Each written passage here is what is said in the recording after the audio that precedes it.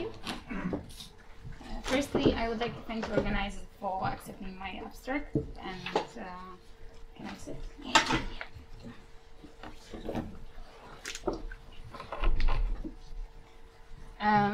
Once again, my name is Katarzyna Hrabasz. I'm coming from Poznań University in Poland. I'm doing PhD, and I would like to present my topic of interest: powerful death, decapitation, and plastering of human skulls in the ancient Near East. Burials reveal a great deal of information about an individual at personal level. Information about diet, age, and death, and personal wealth or status can be gathered from human remains. These individuals might be selected based on gender, age, high status, or based on achievements, or inherit from one ancestor or a combination of variables within the community. Yet there is more to be learned in the mortuary record than status of individuals.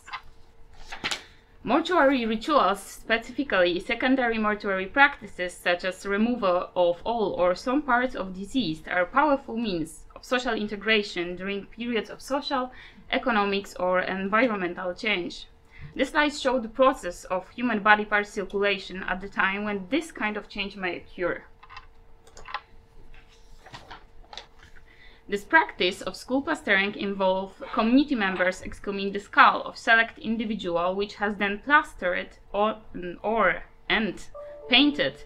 The level of focus and decoration on the skull varies geographically. As we can see on the map, I marked selected Levant sites, as well as I choose two examples from central Anatolia, but only one is visible on this map, is Çatalhöyük, but the other ones are Aşıklıhöyük and Koçhöyük, and I'm gonna mention only Koçhöyük. Representative, of course, different periods of time. The important mortuary practices occurred between late Natufian and following preparatory Neolithic periods. Previous discussion of skull removal in the south-central Levantine ceramic Neolithic have advanced our understanding of secondary mortuary practices in the prehistoric context by providing descriptive accounts and preliminary interpretation of how this practice may have been linked to ancestor worship. Expanding upon these studies, I argue that skull removal as a form of secondary mortuary practice reflects one of several aspects of ritual belief system focused on enhancing community cohesion in the PPNA period and later in the middle PPNB period. At Jericho, which is located in Israel, study revealed 12 human skulls dated back to the middle PPNB period. All were discovered in the same domestic context. 9 of them, at the time of exploration, had the eye socket filled with Karoli shares. Kafarka, which is here, located in Israel, all discovered model skulls are dated back to middle PPNB period. A modeled skull was found in the domestic context. In the domestic context, pits containing also headless human bodies.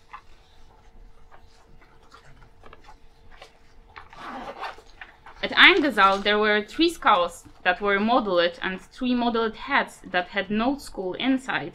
They were discovered in the central area dating back to the middle PPNB period.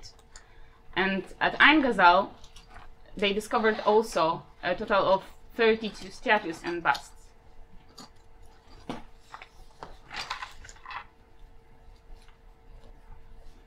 Koçhöyük is an archaeological site from the central Anatolia. During the excavation season, a large number of adults and children have been found. Some of them have been found with modeled skulls. 13 modeled skulls are dating back to the period, which is covered a Chalcolithic period, and 2 modeled skulls were found on the plastered floor and nearby 3 additional unmodified skulls. So this evidence suggests prominent social differentiation within the Neolithic communities, but the presence of social stratification and its significance, as well as ancestor worship, is still debated. Furthermore, selection of individuals for plastered skull is still remain to be studied. And the question is, why decapitation and plastering of human skulls occur during the early and late middle PPNB period, and what's happened when they disappeared in late PPNC period? But let's change the topic. Let's go to the central Anatolia and let's check what happened in the same time. As an example, is Çatalhöyük is most well known for its Neolithic occupation. Throughout this occupation is distinctive as a place for both living and dead. Considering this site throughout the lens of funeral archaeology can advance this understanding as one of the examples for unique burial practices during the pre-pottery Neolithic period. Practices which inform us about others buried in exclusive ways and the living members of the communities that carried out these treatments, including burials characterized by unusual grave inclusions, body treatments, and location within the building. This study compared the available mortuary data collected by research team and my own study during the past years of the excavation. Based on previous studies as well as on the availability of the sources from mortuary records, this study examined the data to identify and interpret unique funerary behavior with particular emphasis to establish the current importance of the Neolithic burial practices in the domestic context. This is dating system at Çatalhöyük. Interestingly, its so-called classic period, which is marked by red color, revealed the greatest amount of burial found in a typically domestic context. This is just an example of buildings which I took into the account for my analysis. And this is the end of the, let's say, classic final period at Çatalhöyük. And continuity and repetition is apparent in many aspects of life at Çatalhöyük. This tendency might have been seen in architecture.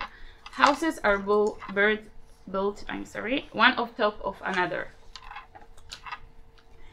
House is divided by areas. Clean platform areas are located in the north and dirty work floors in the south, near the ovens and hearths. Storage room often located in the southern or to the western or eastern walls of the house.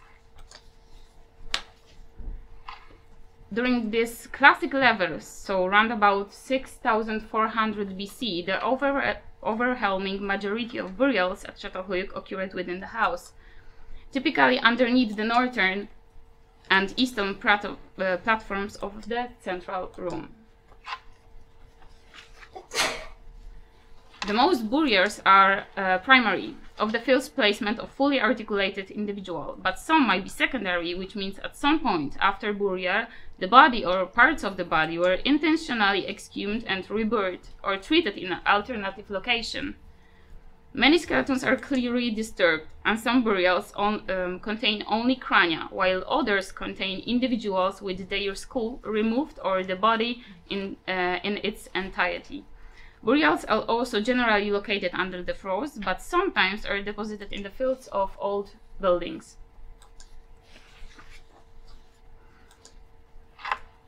So the empirical evidence were selected from different areas across Çatalhöyük East, North, South, TPC area. Using single context method altogether, 290 skeletal elements were recognized, among them 167 individuals, and full statistical methods were applied when the time-varying phenomena was observed. It was possible to distinguish the individuals buried into the grave in the building using a quantitative method.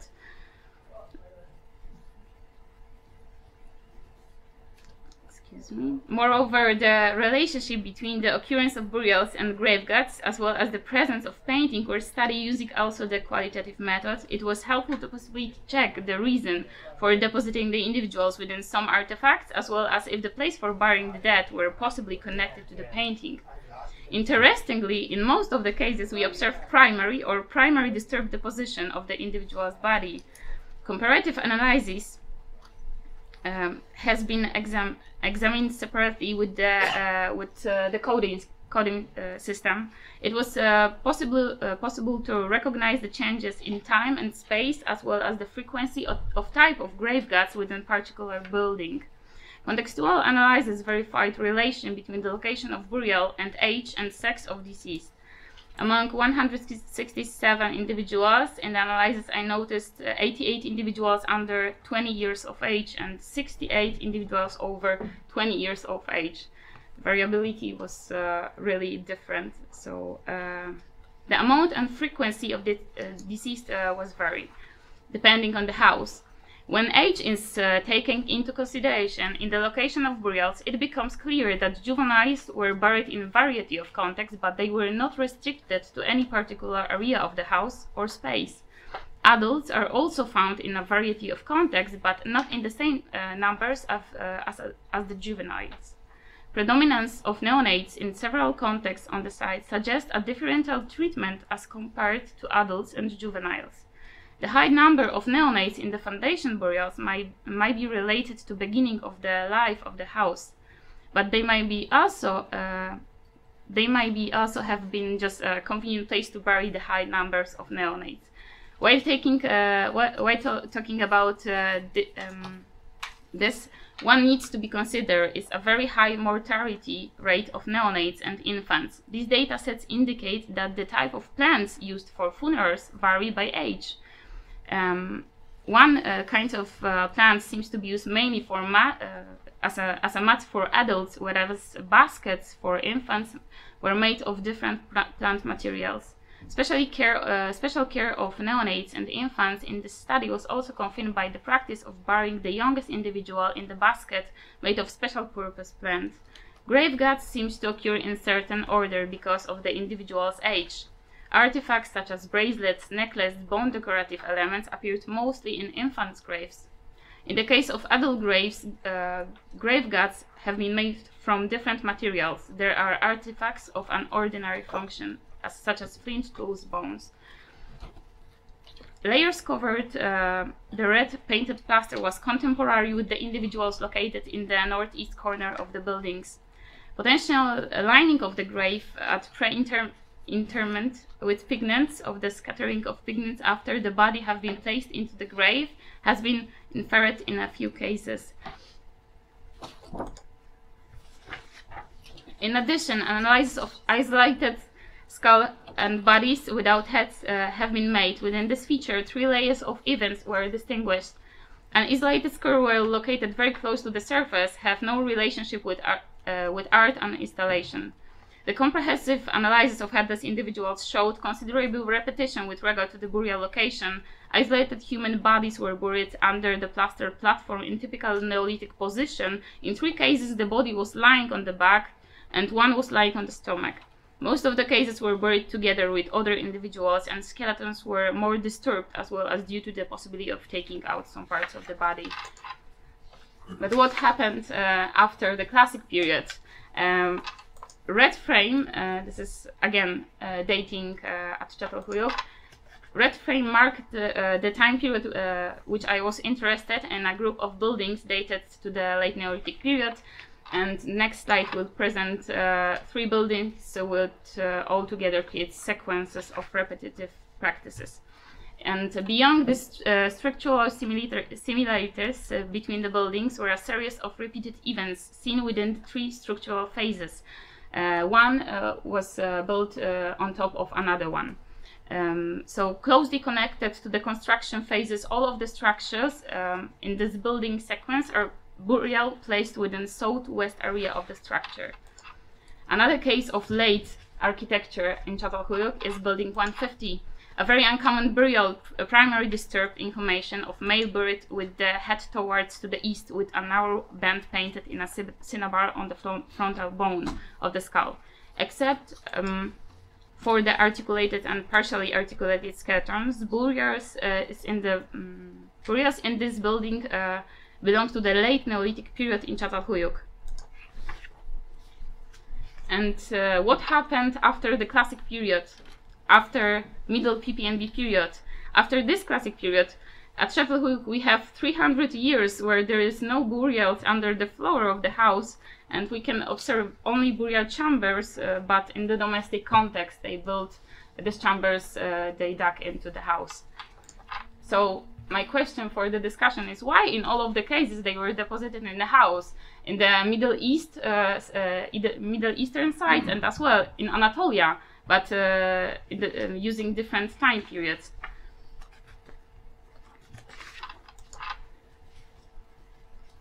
the case of Rantepao, which is a town capital and capital of North Toraya Regency, which is known for the cultural center of Toraya ethnic, presents some interesting avenues of research I currently pursuing at Çatalhöyük. Besides their house construction, house has been often used for place of both living and dead. Preparation for the funeral taking a year, the ceremony itself a week. During this waiting period, the body of deceased is wrapped in several layers of cloth and kept preserved body in the bedroom or in the living room. The funeral ceremony itself takes place on the square among residential buildings. Moreover, this is ceremonial death of bulls and other animals. And the next case is Madagascar, where the tradition is known as the turning of the bones. People bring forth the bodies of their ancestors from the family crypts and then rewrap them in fresh clothes, then dance with the corpses around the tomb with the music as well. So, outstanding burials, let's call them outstanding burials, are a symbol of social ranking. What happened when they disappeared in the late PPC period, and what happened in the social aspect at this time. Person behind the model skull, who is represented? And model skulls are individualized somewhere, or it's idealized representation of. It's over. No. So you've got a couple of minutes. It's just a couple of hypotheses. This example is going to be a point that we need to focus not only on the material culture, but also to look into the motivation for placing that body in the house, as well as how they could make this possible to live with their relatives as an ancestor in the line of kingship, or it was ancestor not genetically related. Beyond archaeomateriality, we can observe human entanglement, which cannot be excluded from scientific explanation of people behavior and the effects of their actions. Parts of individual bodies, primarily crania and sometimes mandibles, seem to have circulated for a time before eventually being redeposited in a variety of contexts. But what caused the circulation of some bones? Why they obtained the name of secondary? How they became secondary? Taking into account this example and archaeological evidence that the consistent occurrence of unclear mingled remains mask a variety of pathways that body and body parts seems to have taken before their deposition under the floors of the houses. For some individuals, the journey appears to have lasted longer than for the others. They could have been deposited at some point somewhere and after a period of time buried into the final burial pit, but with totally different body arrangement, tidally unusually flexed, and for those reasons they have met the light. And we have this example, in Çatalhöyük. These bones highlighting a very important aspect that great care was taken before the individual's death. So preparing the place for living in the afterlife. There are several possible explanations, I think. And I would like to